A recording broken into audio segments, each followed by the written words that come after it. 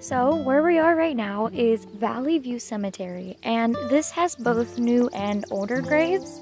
Some of these graves are historic because they're pre-1900s, and some of them are as early as 2006. This is up on Weller Road near the Raystown Lake, but we're going to do a walk through the cemetery and to show some of the older historic graves.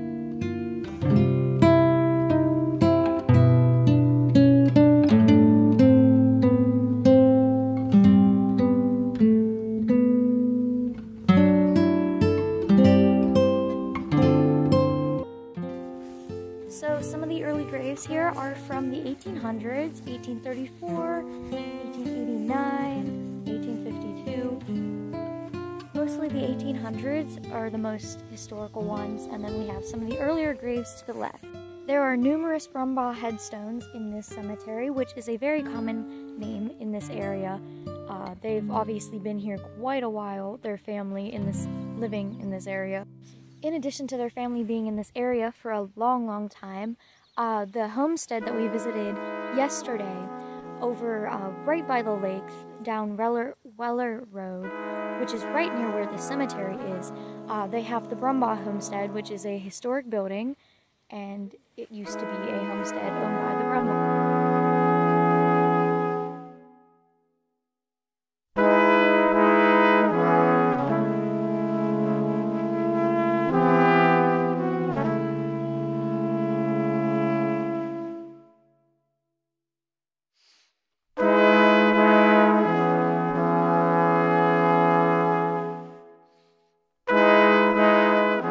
This is actually the Brumbaugh that I was talking about.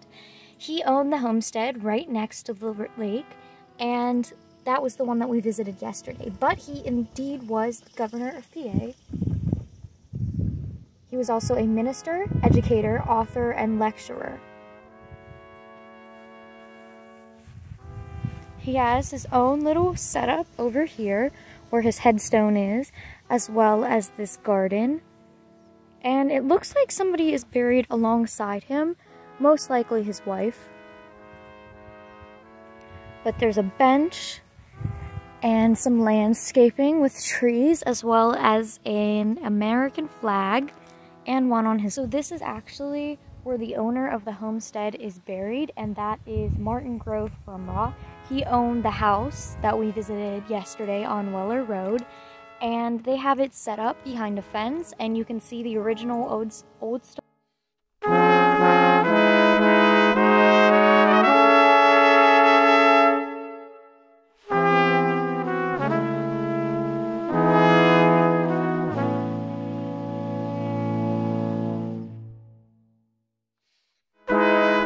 And this is Grove Cemetery, also located in Huntingdon, right near the Raystown Lake region.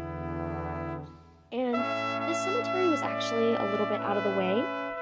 It's definitely hard to find, but it's one of those things that once you found it, it's something that you can't really forget where it's at.